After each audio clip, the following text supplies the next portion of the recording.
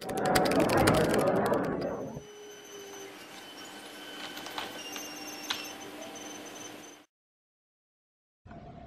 going on, guys? Welcome to another Python Mathematics and Finance Indicators video. In this video we're going to be talking about the Gopalakrishnan Range Index, otherwise known as Gapo, and that's what I'm going to call it for the rest of this video.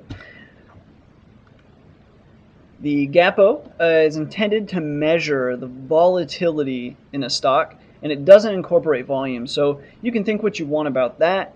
The only reason I throw that in there is that sometimes either your volume information isn't included, or you might not want to use volume, or you might want to maybe add volume to the equation to make it that much better.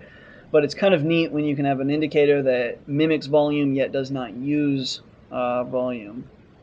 The calculation for the Gapo indicators is basically going to be the logarithm of the highest high for whatever time frame you're considering minus the lowest low for whatever time frame you're considering. Then you're going to do that divided by the logarithm of that time frame. So with that, let's go ahead and look at an example of this Gapo indicator before we get into actually programming it. So here's our charting application. If you want to know more about it, check out our Python charting application tutorial video series.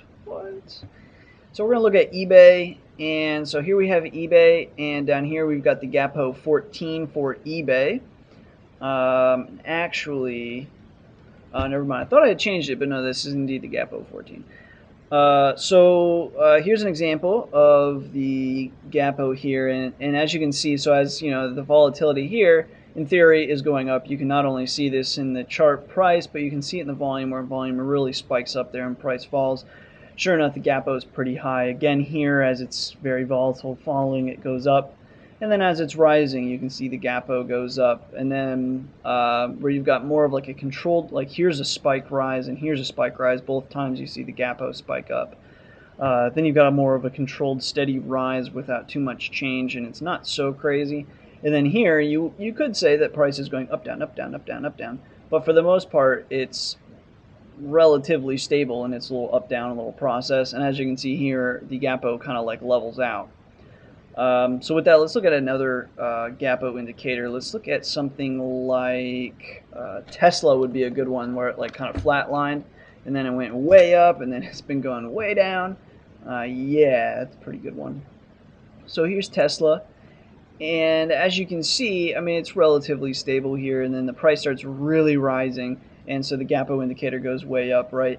And then it starts really falling, and sure enough, the Gapo, it stays up, right? Because the idea of the Gapo isn't really for trend at all, it's volatility.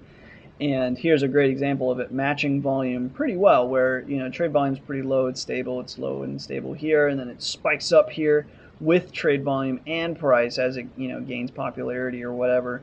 And really the Gapo indicator is like pretty much right on par with the volume here. And then as you know, the actual stock starts trending down, the RSI starts trending down, but the Gapo is still there because it's, you know, it's volatility only. So it's a pretty interesting indicator, actually. It's just another one of those. I actually quite like the indicators that measure volatility without using volume. I think it's pretty cool. Obviously, it's fairly simple. I mean, the stock price itself measures volatility usually without volume, but still, I like the indicators that do it. It's just kind of like a neat out of the box method for doing it. So anyways, that's the Gapo indicator. In the next video, what we're going to be doing is actually programming the Gapo indicator in Python, and then the video after that, we'll plot it up just like this in this charting application. So if that sounds interesting to you guys, stay tuned to the next video. As always, thanks for watching.